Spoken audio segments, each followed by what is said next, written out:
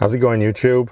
I was just out and I thought I'd do a video on the van, a bit of an update, because it's been 3 years now since I finished the conversion. I thought we'd go through a few things and have a look around the van, see what's changed, see if there's anything I'd have done different, see if I've learnt anything.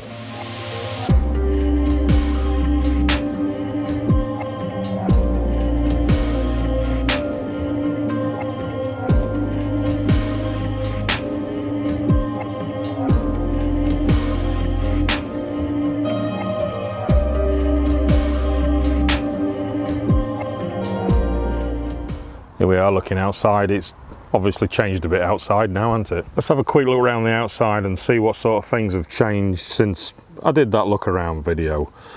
The obvious thing is the graphics on it. There is a reason why I fitted those. Obviously, when you're painting a van, you get what you pay for. I painted this myself. I'm not a painter, so I got what I paid for. I had a few problems with some rust down on this arch here, mainly because I didn't prep it properly. So rather than painting the whole van again, I sanded it down, repaired the rust, covered it over with some graphics. I think it looks quite good actually anyway. It was the same on this side. There was some rust coming through the arches there. There's still some at the bottom of the doors I need to sort out. So one of the other issues was, because I didn't paint it in a proper spray booth, the lacquer was a bit thin, so it weren't as thick and shiny as what it should have been. So these graphics kind of break it up a little bit. Let's go through mechanically what's happened in the last 3 years, because obviously this is a Volkswagen Transporter and everybody knows they're a money pit. I don't know if you guys can see there properly, but we've done 238,000. I can't remember what it was on when I did the walk around. So obviously at this mileage we can expect an issue or two. First major problem I had was the gearbox seized up. It started making a bit of a whining noise in fifth, and then one day after a trip around Scotland, I got back. I was literally just down the road and everything just locked up. I fitted a reconditioned gearbox. While I was doing it, I changed the clutch and the flywheel, and I also had one of the drive shafts was worn as well, because these are known for it. So all I did is I changed both of those, and there was some mounts and other things that I changed at the same time. So it weren't particularly a cheap repair, but doing it myself saved quite a bit of money. But that was one of the first major issues. Together with that, the very nice tow man managed to smash up my front skirt that I've not got round to fixing yet. A year after that, on a trip to Cornwall, the engine started overheating, started boiling the water. So after limping through the holiday, keep topping the water up and then it overheating, it turned out the water was being pressurized. I've got a bit of a video on my channel that I put on for changing the head. It turned out the head warped, but one of the things I did do was I had the van mapped. So I don't know whether it warped because the van was mapped, but I'd still map it again anyway because it made such a difference. Right, so mechanically we've had the gearbox, a few bits around there, the engine, and apart from that, it's your usual wear and tear bits, your brake pads and all that sort of stuff, and a few bushes here and there. But on the whole, apart from the engine, it's been quite good. I would expect that because of the miles it's done anyway, so I can't hold that against it. Right, one of the changes I've done on here is I've taken the bike rack off the back, because I found that I never really used it. And I've started getting into walking a lot more than I did biking, so my bike's gone and that's been changed out. So because of that, the bike rack's gone. It has left me with some gaps in the spoiler, which I do need to take the spoiler off and change that at some point. I'll get that changed over. I've got a bit of a broken skirt there as well, because I keep reversing into things, especially when I'm on dodgy places like up the Lake District and places like that. But I really need to take the whole thing off and change the bumper for a new one and not put those skirts on. As a result of being on the tow truck a few times from breaking down, I've lifted the suspension up because that was causing me a few issues. So it's still low, but it's nowhere near as low as what it was. So I can actually get on tow trucks all right now. Another obvious addition is the awning down the side, the Fiamma F45. That suits my style of camping great, because what I like to do is I like to do a bit of wild camping and just dump it anywhere rather than the campsite camping. So I don't want to be setting up a big full awning. If I go onto the near a beach or something like that, it's nice just to wind that out, and it takes 2 minutes, and then if I want to go, I can wind it back in. So the van itself has been quite good. There's no other changes on the outside, just what we've spoke about, and that's about it. Nothing else has really gone wrong. I'm still tempted to put a facelift front end on it because they do look nice with those posh headlights and everything. It's far from perfect, but I'm happy with it. I won't want to change anything. One thing I did forget to mention is I did a video on changing the driver's side lock because that started playing up a bit. The passenger side one's playing up a bit now. That's not unlocking.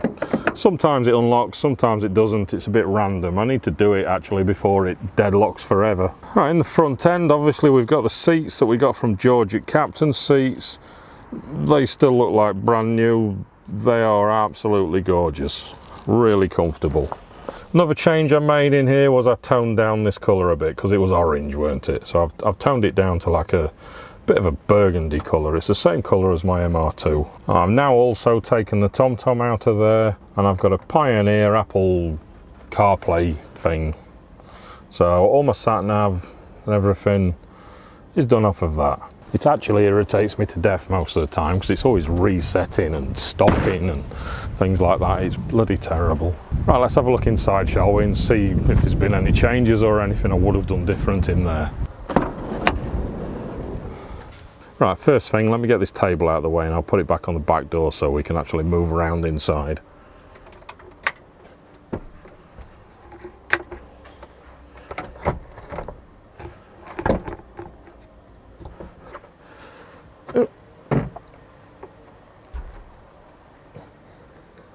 Probably be easier using 2 hands for this, wouldn't it? Done. Right. Whilst I'm at the back, let's have a look at this, shall we? I wanted to create a bit of room in here. As you can see now, it's virtually empty. Well, these are in here, but they're empty, look. So I need to move those somewhere else. What I wanted to do was make a bit of space in here for all my hiking and camping gear, because I'm getting into a bit of wild camping as well. So I like to hike up mountains, stay in a tent on the top of a mountain for the night, or camp in the camper. My choice. So I might start doing a few videos on that as well, I don't know yet. But the main thing was I wanted to create some room in there for all that gear. So I got this off of Amazon, this like stretchy net thing. It's got a little mounting point there that I had to screw in. One down there, one there, and one there. And all my bedding can literally fit in there, and it's all held in, doesn't go anywhere. Because this space is just sat doing nothing anyway, and the only time you actually want to use that space is when you pull the seats down to make a bed, and then all this will go over there and it's a lot easier to get to.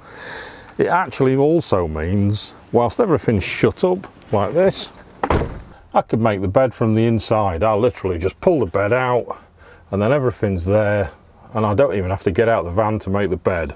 Whereas before I had to come round the back, open this up, take my bedding out, make the bed, close that up, and if it's cold at night, it's not very nice.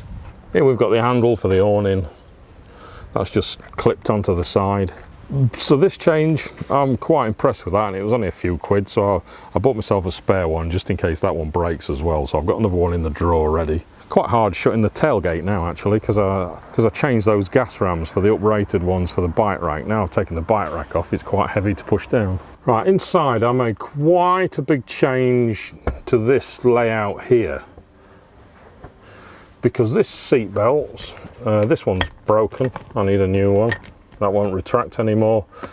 But these ones, what they did is they're mounted underneath to a bar that goes across. They went up, over and back down again to the bar. So what was happening when I was pulling that, this bit was coming forwards. I had to pull that to feed it through as I was pulling. So I've changed the design of that now, and what I've done is the front portion, I've mounted it here to the underneath. I've welded some little plates in and mounted it there. So as that pulls out, everything comes out together The length stays the same and it all folds down nicely, so there's no messing about now. As you can see, the bedding's there waiting to be made. Yeah, so that made putting the bed down a lot easier. Another change I've recently done is I had USB sockets there, because I've seen a lot of vans having USB sockets there. That's actually a terrible idea, because when your bed's down, your feet are down here, you've got your cover and everything on, your USB plugs are sticking out of there. I snapped those off a few times in the night, kicking them with my legs. So what I did is I've taken that out and replaced that with a 12-volt socket for my MacBook, which we did on a video the other week. And the USB sockets, I've just moved up to the top. So I just leave them plugged in there, leave my phone on the side overnight. That's where I leave things to charge. That's much better. I've taken the TV off the bracket. I've actually stuffed it down there. It keeps falling out when I go around corners sometimes, so I need a little bit of elastic or something going around there just to retain it back. I don't think I'll ever use that, to be honest. I've never used it here. You don't go away to watch telly, do you? If you want to watch telly, you might as well do that at home. I can't remember if I had the planer heater or not when I did the video, but this is absolutely fantastic, this, for winter. You just literally set your temperature and off it goes, and it just maintains that temperature. It's great. I couldn't do without that. One thing I did have to do, because I'm a bit stupid, is these hinges are absolutely terrible. So the ones where it fastens into the door, they weren't deep enough, so I had to get some really long size 4 screws so they go right into the door, because I had every one of these doors falling off. So that was one of the things I had to repair. The roof I had to repair a few times, because I did have, like, as you can see, the little press things behind there, and I was trying to get them out of the way so you couldn't really see them. That worked out to be a horrible idea, and they all kept falling down. So I've just used these little capped screws there, and I've gone across all the roof and I've screwed it all on and used the little cap screws, so they kind of blend in okay. Apart from that, I've not really changed anything inside. Well, let's have a look at a few things I would do different if I was building the van again. Right, this double swivel here, I got that off of eBay. That is not as good as some of the better make, well-known ones you can get. I can't remember the name of the place where you get them from, but there is some that are a lot better quality. Not the eBay ones. These are ones that some guy's just knocked up and then he's selling them out on eBay. What the issue is when the seat swivels, it doesn't take into account the change of angle. What the good ones are is they're wedge shaped. Instead of being parallel turning, they're on a wedge. So it takes into account the change in angle between facing that way and facing this way. What happens with this one being just normal parallel is when it's swiveled and it's facing this way, the front of the seat is angled down like that, so it's literally throwing you off the seat all the time. It's terrible. It needs to be angled back, so it needs wedged up at this side, or wedged up at that side, so when it turns round it's wedged up at this side, so the seat's always facing back, whichever way round it is. I will at some point probably change that, because I think they're a few £100 for those. I can't remember the name of the good one. Comment below if you know the name of that one, but because I can't remember which one it is. So just put a comment below and let everybody know, help them out. I would not change that fridge. That is absolutely fantastic. Super expensive, but it's great. One of the things I would do different, these units have turned out really well. And one of the differences that I've noticed between this van and a lot of other vans that I see is this looks like all these units are supposed to be in the van. I scribed them all in everywhere, all around here, all into this corner down there. Everything's scribed in properly, so it looks like it's part of the van.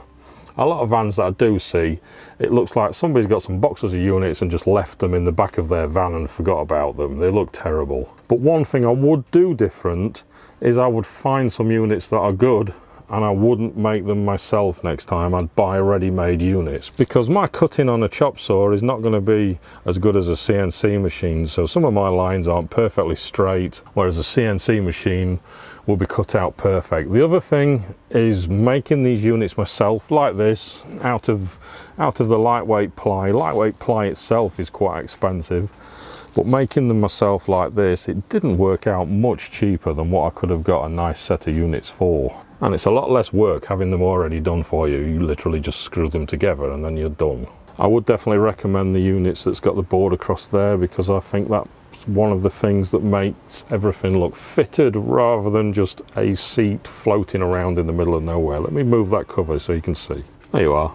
I do think that makes all the seating and the bed look a lot more fitted than what it would be, rather than just units there and a bed there just sat there in the middle of nowhere. I use that one for storage for like my boots and things like. It's got a subwoofer over at that half, but this half, it's got all my boots and things like that, and sandals for the beach and all that sort of stuff. Right, something else I would definitely do different is those cupboards there. I'd have a plinth going across the bottom before the doors. I don't know what possessed me to make the doors like that, but when you open them, they're kind of a bit just clearing the floor. Sometimes, well, there was scraping before I did the hinges. Now they're literally just clearing the floor.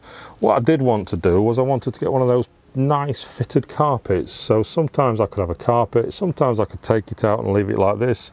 I'd like that choice, but I haven't got that choice because I've got those type of doors. So I would definitely, I have actually got some of this ply left, so I need to get some more knock-on edging, and what I will do is I'll cut the doors short and then I'll put a plinth across the bottom and I'll bring those up a bit and change that, I think. Right, one thing that I'm kind of still in two minds about is a pop top. It's a lot of money to have a pop top fitted. For the style of camping that I do, I'd rather be a bit more stealthy than have a great big top just popped up in the air so everybody can see I'm camping. I tend to be a bit more stealthy than that. But believe me, getting dressed like this, bent over, is no fun at all. Neither is stood here like this, making some meals. What I find is most of the time I'll kneel down on the floor and then I'll make it something like that. I'm normally making like a little wrap or something, so I'm not making no big 3-course meal. But saying that, the pop top would give me that extra room so you can stand up when you need to stand up. But it's an expensive item just to stand up, so I'm still kind of on the fence a little bit about that. I think if I was doing the camper again, I would definitely do the pop top, just for resale value if anything. And apart from that, I don't think there's anything really that I'd do any different. I absolutely love this van. I wouldn't want to get rid of it. The only reason I'd get rid of it is to build another one and do one a little bit newer. But apart from that, I've got no reason at all to change anything else in this van. I've used it a lot, I've been everywhere in it, and I'm happy with everything that it is. Right, so I don't know if there's any information in there that help anybody out, but that's my experience of the last 3 years owning this van. I'm hoping to start doing some more videos again soon on this and the MR2 and some other bits and bobs. I might start doing some of the wild camping videos as well, just generally going out for a night out in the van. We'll go and see where I'm going and what I'm doing and how I do it. And I might do ones where randomly we'll just nip off, hike up to the top of a mountain, and then we'll camp up there for the night as well. So I'm quite interested in doing a few of those just to share that experience rather than just me doing it. I might as well do a video on it and we'll see if anybody likes that as well. So don't forget to subscribe if you've not subscribed already. Like the video because that helps a ton. I know I've not done a lot of videos lately, but hopefully we'll be getting some done again soon, so I'm getting the motivation. And I'll catch you guys later. Cheers.